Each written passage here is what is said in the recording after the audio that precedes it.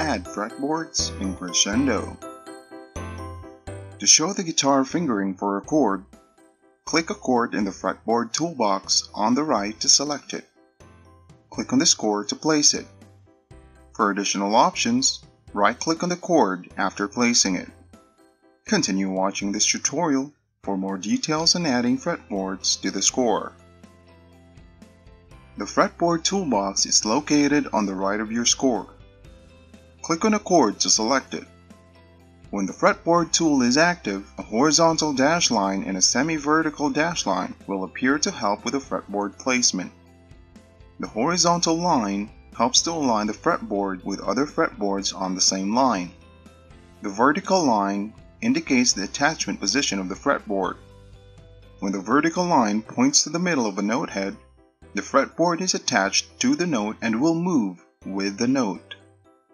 To delete a fretboard, select it and press delete, or right-click the fretboard and select delete. You can change the appearance of the fretboard by right-clicking on it and selecting one of the following options from the right-click menu. Show name only the chord name is shown. Show diagram only, show the fretboard only with no chord name. Show name and diagram shows the fretboard with a chord name.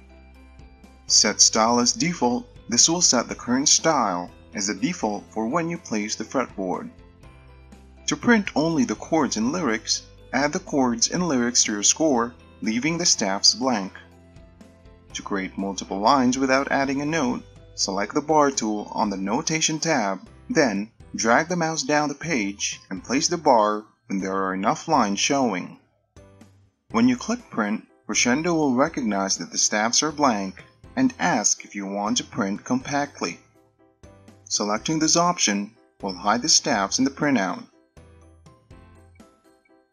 For more Crescendo tutorials, visit the address shown on your screen.